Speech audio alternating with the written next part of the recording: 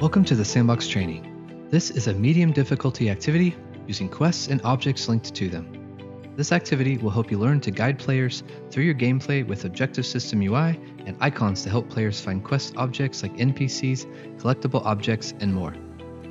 Let's take a look at quests. Quests are located in the objective system. Quests are used to guide players through your game's story, geography, game mechanics, and more with a sleek user interface. Objects in the game world can be linked to quests so they're easier to find. It's important to note a quest may be triggered and completed only one time.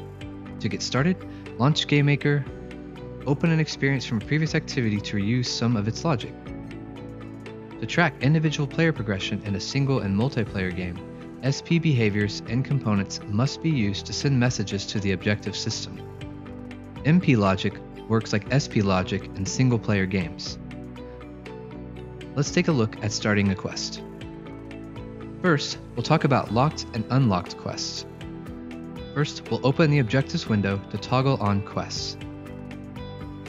Let's add two quests to compare when they'll appear on the right side of the player's screen in the Objectives UI or the user interface.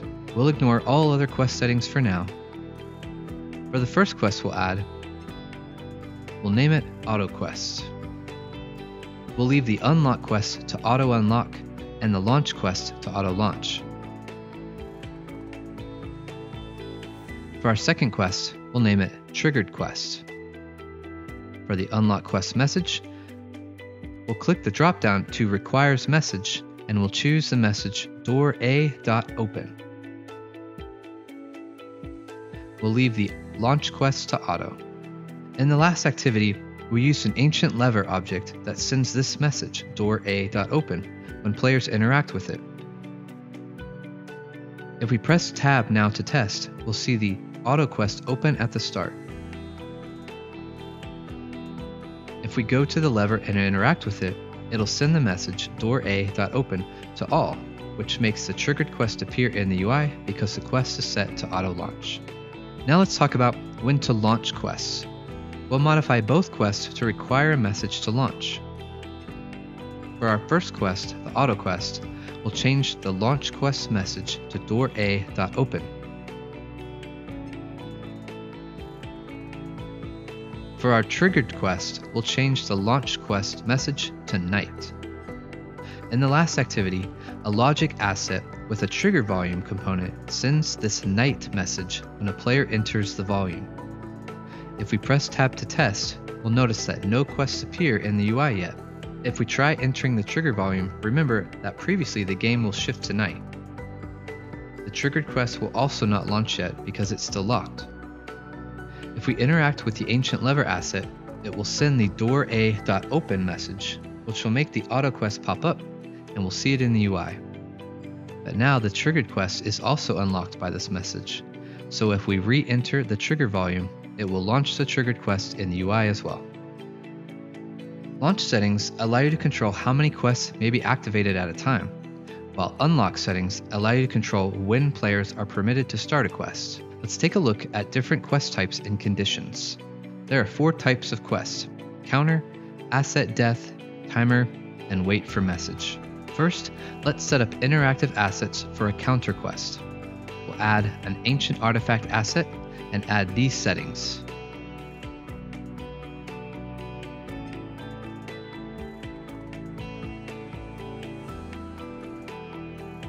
We'll now duplicate the asset 5 times. Let's take a look at counter quests for destroying objects. We'll go to the Objectives tab and create a new quest. We'll give it a name and a description. We'll keep the Auto Unlock and Auto Launch to default. We'll make sure the quest type is counter and the counter type is death. We'll keep the amount at 5 and we'll change the tag to artifact. Now if we hit Tab to test, this quest will count the number of objects destroyed with the tag we set it to watch.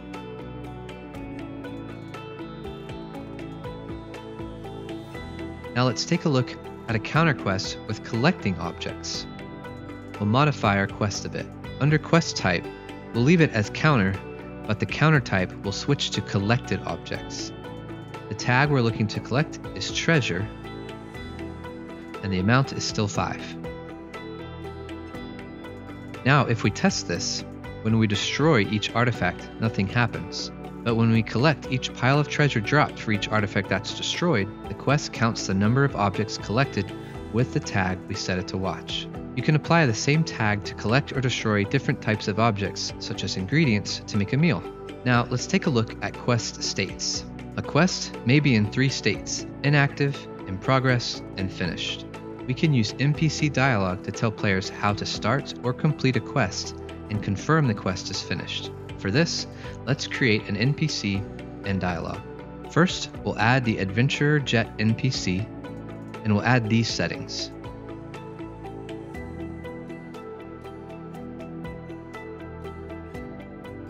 Next, we'll add a logic asset with these settings.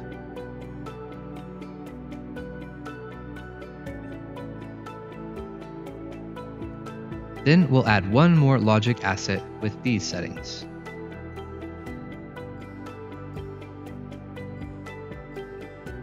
Now, let's connect a dialogue to the timing of the quest. We'll go back to our treasure hunt quest. We'll make sure that the launch quest message is queue.treasure.launch. And then down on number 5, the action after completion, we will make it send a message queue.treasure.complete. Now if we hit tab to test, the quest is inactive. We'll interact with the NPC to start the quest. This dialogue is then toggled off by its own message out when we answer the question. Our quest is now in progress. We'll do the task required to complete the quest. If we happen to interact with the NPC while the quest is in progress, we'll see the other dialogue, which can be a helpful reminder for players. No message is needed unless we want to trigger a hint for players. Once we've completed all the objectives for the quest will complete. If we interact with the NPC one more time after the quest is complete, we'll see the final dialogue. Now let's take a look at indicators. We can apply 3 types of icons to objects that are linked to a quest: a giver, objective, and receiver. These icons are displayed above objects in the game world when an indicator component is applied to the object, a quest is linked, and the quest settings match the type of icon to use. We'll modify Jet and the treasure hunt quest so he can be a quest giver. If we select our current Adventurer Jet asset, we'll change these settings. Now let's create a custom preset to drop. Since the tagged object that the quest counts is a dropped item, meaning it's spawned, we'll modify the ancient artifact assets to use a preset with custom settings that link to a specific quest. You don't need to create a preset for quest items, but we've chosen an example that's a bit more fun for players. So let's create a new object using the ancient treasure asset with these settings.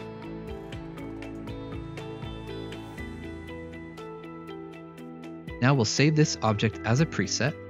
This allows you to spawn or place an object or group of objects with more complex custom settings during edit or play modes. Now we'll modify all of the ancient assets to spawn this new preset.